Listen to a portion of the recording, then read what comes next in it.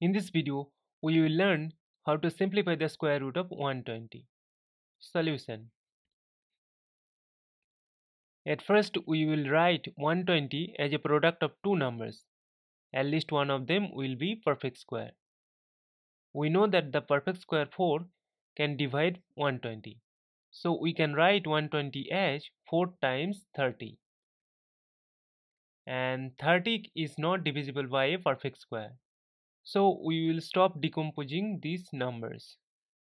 Therefore, square root of 120 is equal to square root of 4 times 30, which can be break up into square root of 4 times square root of 30.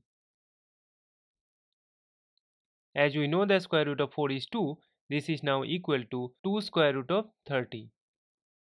As square root of 30 cannot be simplified further, this is the simplification of the square root of 120.